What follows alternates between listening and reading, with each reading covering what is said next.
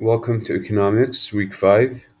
Let's begin by looking at this week's objectives. So, we will be continuing on from last week and wrapping up free markets on Sunday. So, what we will talk about in terms of free markets in this case is the role of the government and the importance it plays in the economy, as well as the role of the US Constitution in protecting and preserving basic rights.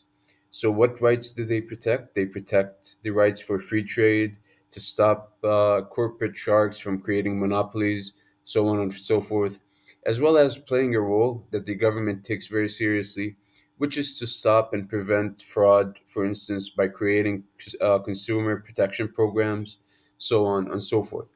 So we know that the government and that central authorities are a key component of free markets, and that is how we will take a look at that, be able to identify it, and describe its importance, and then by then we would have finished our lesson on free markets. We will move on to how the government supports economic growth. So, the government is not only there to protect, but it's also there to promote good practices and growth. So, we will be able to explain why the government tracks and seeks to influence business cycles. That is, a cycle consists of expansion and contraction, as you know, and those are a normal aspect, a important and regular aspect of free markets. So, the government has a role to play in both. We will see what tools they have to manage and how they go about doing it by also looking at some examples that have occurred in the past. We'll also analyze how the government promotes economic strength and stability.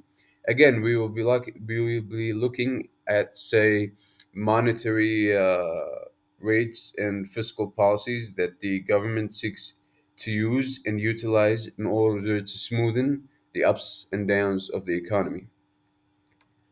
Moving on, in the same vein, we will describe the factors that increase productivity. So, when we talk about productivity, of course, we're talking about time management, so on and so forth. Well, when it comes to supporting economic growth, the governments usually can play a role by, say, decreasing taxes on solar energy or decreasing taxes on certain equipment that help companies increase their production in less time. So we will discuss the role that the government plays there, as well as the role that innovation and technological progress plays in the economy. There are, of course, two sides to every coin. So there are advantages that we will discuss, as well as disadvantages too.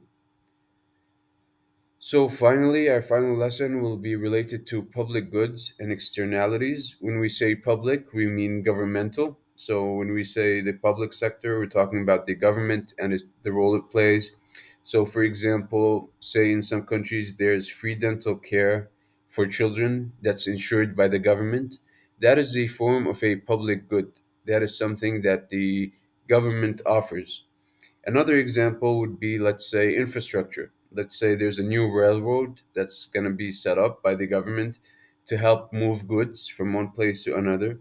Again, this is an example of a public good, and it is one that competes actually with the public sector, with the private sector at times, whereas in others it works in harmony with the private sector. So we will be looking at these things, finding examples, historical events, so on and so forth, as well as incorporating some current events too, to help us have a more well-rounded understanding of the topic. Thank you.